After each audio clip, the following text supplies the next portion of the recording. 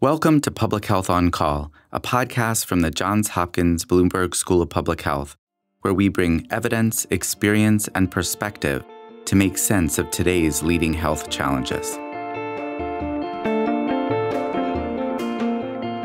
If you have questions or ideas for us, please send an email to publichealthquestion@jhu.edu. That's publichealthquestion@jhu.edu for future podcast episodes.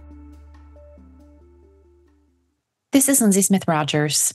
Today, the topic is the public health problem that is alcohol use. Stephanie Desmon talks to Dr. Cara Poland, an addiction specialist at Michigan State University, about the need to reduce alcohol use, a leading cause of preventable death. One idea Poland is advocating, increasing excise taxes on alcohol, which has been proven to reduce consumption. Let's listen. Cara Poland, thanks so much for joining me. Thank you for having me. So today we're going to talk about alcohol excise taxes and how you believe they could really prevent a lot of alcohol-related deaths. So first, I guess I would like to talk to you about how you got to this topic. And I think you have a personal experience. Yes. So when I was in my training and my fellowship, about halfway through it, my brother died of a self-inflicted gunshot wound related to his depression that was a result of his alcohol use disorder. He had started drinking when he was about 14 years old and died when he was 24. So what came out of that? So what came out of that was just this passion for understanding both personally and academically what happened. My brother had been in rehab. He had all these opportunities to get into treatment. His sister was a burgeoning addiction doctor. So we had talked about medications. He had never been placed on medications. He had had all these opportunities to get care and treatment, which led me to kind of dissect back to where this all started. And it all started when he was an adolescent. And we know that the average age of first use is around 12 years old. So my brother was a little older than that at 14 when he first tried alcohol, but it was sort of one of those situations where he and a friend obtained a fifth of vodka and completed it together in their first episode of alcohol consumption. Obviously had some alcohol poisoning, got sick, but really liked that feeling and kept kind of chasing after it, as the saying goes. And so that led me to think about how can we prevent kiddos from that initiation? And that led me to how do kids get access to alcohol? Where are they finding it? Who are they obtaining it with? And how can we make that a little bit harder? There's always going to be people out there that think that alcohol is not very risky, or that maybe trying it at a younger age may be protective in some way, which we know isn't true. So one of the ways that we can deter people from sharing alcohol with adolescents is to tax it, is to increase the cost and making it more cost prohibitive. We know that in general, adolescents are kind of opportunistic users. And what I mean by that is they'll use what exists when the opportunity is there. And so if we can make it a little harder or a little bit more cost prohibitive for that adolescent to pay somebody to go get them alcohol, will that have an impact on alcohol use? And truly what the evidence shows is that when we do increase excise taxes, which are additional taxes on alcohol, kind of separate from maybe the local taxes or the state taxes, that we see a decrease in alcohol consumption. Tell me a little bit more about that, what the data show. So the data shows that when we increase excise taxes, that we decrease alcohol consumption by about 6%. But that actually is greater in a younger population, again, because that cost is a little bit more for them than it is for somebody who's maybe more established in a career and has a more steady income. We also don't see that people defer money from other household expenses to alcohol. So we see that we're continuing to pay the rent, we're continuing to buy groceries for our family, because that's another concern that people have. If we increase alcohol excise taxes, are people going to be funneling more money to alcohol at the expense of other things? And we really don't see that, although that comes up in conversation. So we've seen excise taxes in public health in other places, like smoking. I know some places have tried like a soda tax, and I'm curious what that has told us. So when we look at tobacco, it is the single factor that prevents smoking the most. And so when we look at how can we, from a public health standpoint, prevent smoking initiation, make it less likely that somebody continues smoking, to incentivize quitting, we know that excise taxes on a population level reduce the consumption of tobacco-based products or nicotine-based products. And I know that you've written about this, that I saw that in 1991 was the last time we've raised the excise tax in the United States on alcohol, and it had an effect.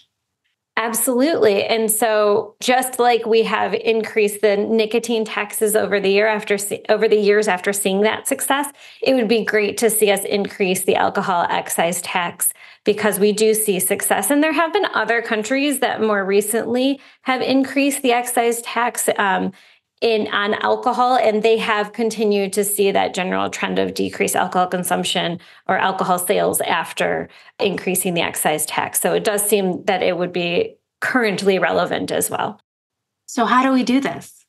So we do this by working with our legislative partners, so writing our congressional members to talk about the importance of alcohol and reducing alcohol consumption from a public health standpoint, from a personal standpoint, from an adolescent substance use standpoint, all the way through adults that are struggling with alcohol use or overusing alcohol. And we write our Congress people to see if they're willing to engage in a conversation around increasing that taxation. And WHO has recently weighed in on this, correct? Correct. So the WHO does believe that increasing alcohol excise tax would have a positive impact on public health by reducing alcohol consumption. So they are falling on the same side of this equation and really encouraging countries to look at ways they can prevent alcohol consumption or reduce alcohol consumption by increasing the physical cost of alcohol. I saw that alcohol use is the fourth leading cause of preventable death in the United States. That surprises me. I think people think of alcohol as fairly harmless. That's absolutely true. People do have the perception that alcohol is fairly harmless. There was also a study that was done by the Gates Foundation that found that anything more than a tablespoon of hard liquor in a day, so 40 proof spirits, is actually shown to have negative health effects. So really, it is much smaller amounts of alcohol that are high risk for physical health as well. And we don't always talk about that. There's kind of this idea that there may be a protective effect of alcohol at lower doses. There's the concept of what we call in science a J curve, where at lower doses, it has health benefits, and at higher doses of something, it has health harms. But what the Gates Foundation study showed was really that J curve doesn't seem to actually exist. So low doses or low amounts of alcohol consumption are not health protective. And so what we see is that people are drinking at what we consider unhealthy limits in the United States. We also have this culture of binge drinking, particularly in late adolescence, early adulthood. So kind of that 18 to 24, 26 age range where binge drinking is very common. So what is binge drinking then? Binge drinking is more than 3 servings of alcohol for a woman and more than 4 servings of alcohol for a man in a sitting, so at a time at an event. So thinking about our own consumption can be helpful. We also have to remember that we're talking about a serving of alcohol, which is 12 ounces of beer, but that light beer, that older beer, not necessarily the craft beers that tend to have higher alcohol content. So it can get a little complicated. There's lots of tools that you can search for on the internet to help you identify what a serving of alcohol is, but then also looking at weekly use. So for women, no more than 7 drinks in a week, and for men, no more than 14 drinks in a week. I sort of tongue-in-cheek say that men turn into women at around age 65. What I mean by that is that their alcohol consumption safety limits reduce down to that of a woman. And that is because men actually have compound in their stomach that starts breaking down the alcohol before it gets to their bloodstream. And that doesn't work as well. We don't make as much as we get a little older. So that's why that change occurs. So Congress would need to institute this. Is that right? That is correct. Congress would need to institute this. What would we do with the money that we collected, in your opinion? I would love to see that money funneled back into treatment. So treatment and prevention, right? So how can we use that money to support increasing that health? Can we use public health campaigns to support reducing adolescent alcohol use? Can we empower treatment programs, treatment providers to become more competent to prescribe medications that can help people with the cravings that come with alcohol? We have FDA-approved medications that really do help with cravings, but less than 10% of people with an alcohol use disorder are ever offered those medications. So how can we increase the treatment infrastructure and the prevention infrastructure so that we can use that money to reduce that WHO fourth leading cause of death and to prevent adolescents from entering into that substance use? And alcohol use is rising, is it not? Alcohol use is rising. It really took a high increase during the COVID pandemic.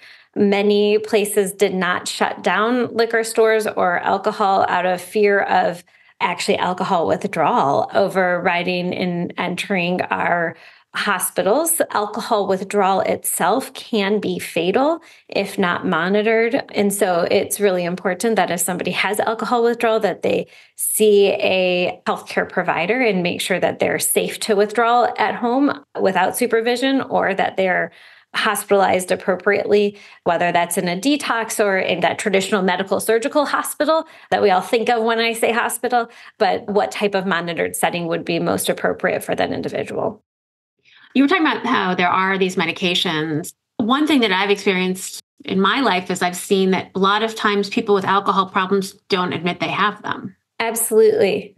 Yeah. So it's hard because you're right that this social acceptance of alcohol consumption sort of exists out there. And I remember very clearly, I had this patient a few years ago, and he came to see me at the insistence of his cardiologist. He had high blood pressure and was on 5 different medications to control his blood pressure. And so his cardiologist found out he was consuming alcohol, which can increase blood pressure. So he asked him to come see the addiction doctor. So this guy comes and sees me, and he tells me that he has a drink. He has like a Bloody Mary or 2 in the morning. He might have a drink late afternoon. He has another serving of alcohol before dinner, maybe a couple more after dinner. So it started to just add up to, on weekdays, 5 to 7 drinks, and on weekends, around 9 to 12 drinks a day. And he had no idea that this was abnormal. He thought that this was just what people did when they retired. He had recently retired and he was making the most of it, right? And so just talking to him about healthy drinking limits and what that looks like, I never really diagnosed him with alcohol use disorder. I diagnosed him with alcohol misuse because that was clearly quite a bit more than what we talked about as healthy limits. So we talked about that, and we made some plans to how we might reduce that alcohol consumption. And what was really funny was after a little bit of time, he called my office and said he was dizzy and lightheaded. His blood pressure had gone down with all those medications because he had discontinued his alcohol use to, well, he had not discontinued it completely. It had gotten down to healthy limits. But I think that we just need to be having more of these conversations. You know, when you see your primary care provider, we need to be talking to our patients, and we need to be talking to our providers about how much alcohol we're consuming, what that looks like, what our goals are, and making sure that the workforce is trained to safely and appropriately respond to alcohol use and be able to nuance that diagnosis out of, is it misuse like I experienced with the patient I just mentioned, or is it a true alcohol use disorder? And building that competency in terms of being able to prescribe medications to treat an alcohol use disorder throughout primary care, because it's not technically difficult. It's mostly that we haven't necessarily learned how to do it. So it gets scary because we don't want to cause harm to patients, and that sometimes stymies our ability to move forward in terms of treating something that we haven't done before. Cara Poland, thanks so much for joining me. Thank you for having me. Public Health on Call is a podcast from the Johns Hopkins Bloomberg School of Public Health, produced by Joshua Sharfstein, Lindsay Smith-Rogers, Stephanie Desmon, and Grace Ceciri. Audio production by J.B. Arbogast, Holly Cardinale, Spencer Greer, Matthew Martin, and Philip Porter, with support from Chip Hickey. Distribution by Nick Moran. Production support from Catherine Ricardo. Social media run by Grace Cesiri and Eliza Rosen. If you have questions or ideas for us, please send an email to publichealthquestion@jhu.edu. That's publichealthquestion@jhu.edu for future podcast episodes. Thank you for listening.